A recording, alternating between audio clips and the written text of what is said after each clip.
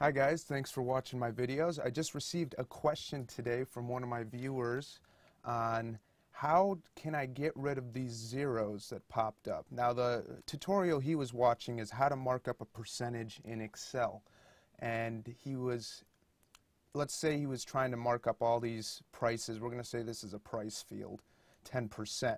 Well, he had some fields that were blank, and when he used my tutorial that had an equation, the equation ended up popping out zeros instead of blank spots.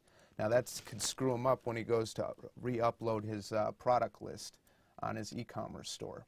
And what his question was is how to remove those zeros. Now there's quite a few different ways of doing it, but this is one of them. Normally you'd want to sort this column from greatest to biggest, or like smallest to biggest, my fault.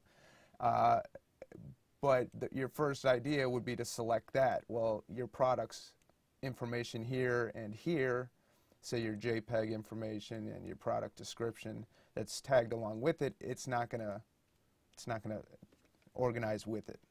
So the best way to do it is select all, go to sort and filter over here. It's pretty simple.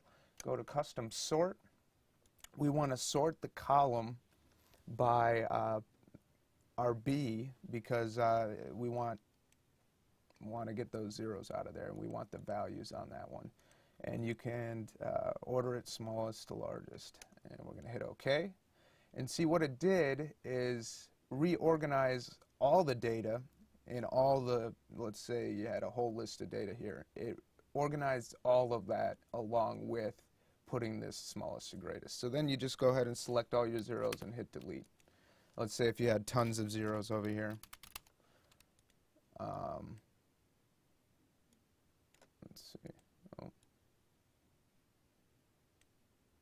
So you had tons of zeros. You're just going to go ahead and select them all.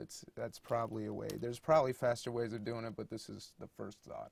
Hope this helped you out. If it did, please give me a thumbs up. I appreciate all you guys and your comments, and I'm more than happy to help you out. So thanks again for watching.